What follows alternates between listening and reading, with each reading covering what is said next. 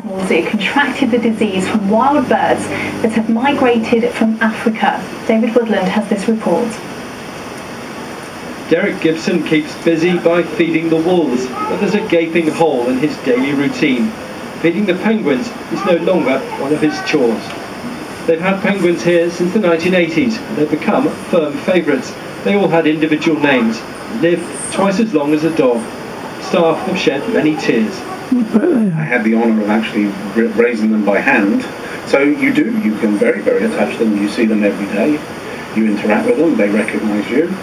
Then they don't. So it's been a major problem for us, and it's affected the staff hugely. Staff believe avian malaria was brought to the zoo by migrating birds. They can carry the pathogen without being affected, while penguins are particularly susceptible. They've had penguins here at Exmoor Zoo for decades, but they're not sure if they're going to be replaced. At the moment, emotions are just too raw. Will you get any more?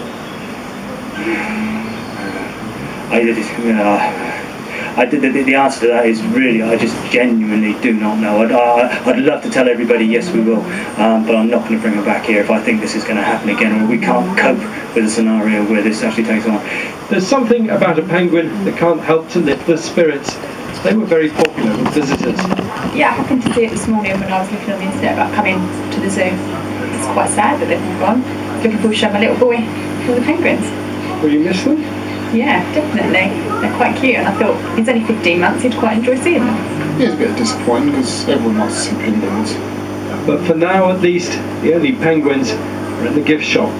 David Woodland, ITV News, Exmoor Zoo.